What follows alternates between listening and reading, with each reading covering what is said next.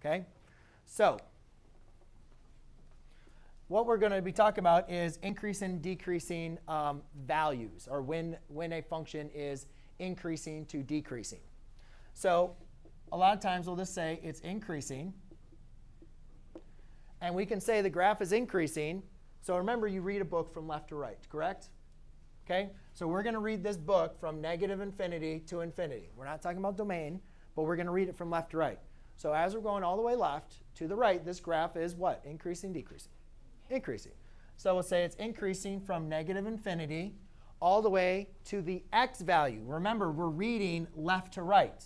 Okay? I don't care what the value is. We read left to right. So how far is it increasing to the right?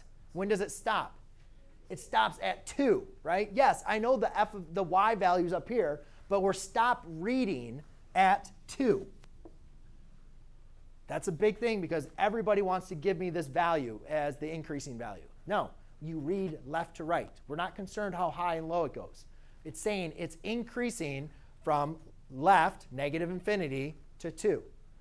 Then it starts to decrease. And it's decreasing from, again, x values 2 to how far over? 3. Please note, I'm only talking about x values. It's going from 2 to 3, decreasing, and then it's increasing back again from 3 to 4. And then it's decreasing again from 4 to infinity. OK? Yes? The graph from left to right is decreasing between the values of 2 and 3. Yeah, you're just talking about the x intervals of when the graph is going up or down. We're not concerned about the y values. OK? I also, oh, jeez, man. I want you guys to understand that this is the absolute max. There is no absolute minimum, right? Because the graph goes infinitely down.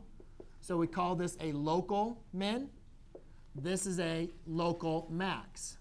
Since you can't go higher than the absolute max, we call this bounded below. OK?